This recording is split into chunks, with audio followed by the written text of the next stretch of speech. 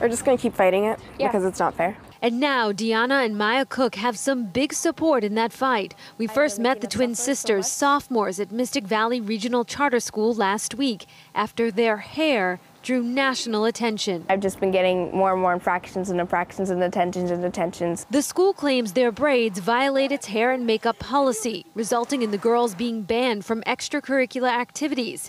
Now the Attorney General is stepping in.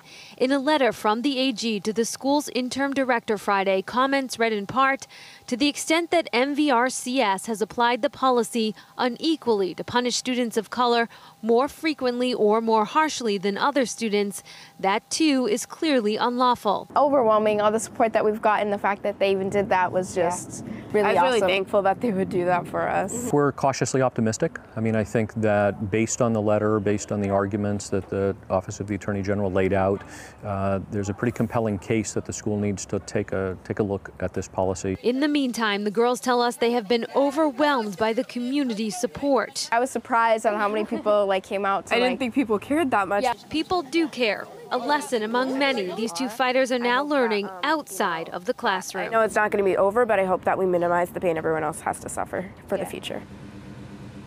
Now, we've also learned the school's board will be holding an emergency meeting this Sunday. We will be sure to update you on the results of that meeting.